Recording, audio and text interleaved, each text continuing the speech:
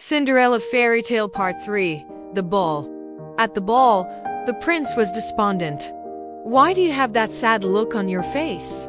The queen said to her son. "Look around you. You could not ask for finer maidens than these." "I know, mother," said the prince. Yet something was wrong. He had met many of these young women. Yet after he said hello to each one, he could find nothing more to say. "Look," someone pointed to the front door. "Who is that?" All heads turned. Who was that lovely maiden stepping down the stairs?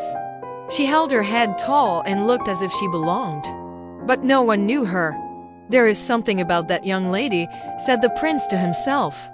"I will ask her to dance." And he walked over to Cinderella. "Have we met?" said the prince. "I am pleased to meet you now," said Cinderella with a bow. "Yet I feel as if I know you," said the prince.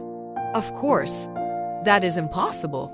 "Many things are possible," said Cinderella, "if you wish them to be true." "Do you really believe that?" said the prince. "I know it," said Cinderella. The prince felt a leap in his heart. He and Cinderella danced. When the song was over, they danced again. And then they danced again, and yet again. Soon the other maidens at the ball grew jealous. "Why is he dancing all the time with her?" they said. "How rude!"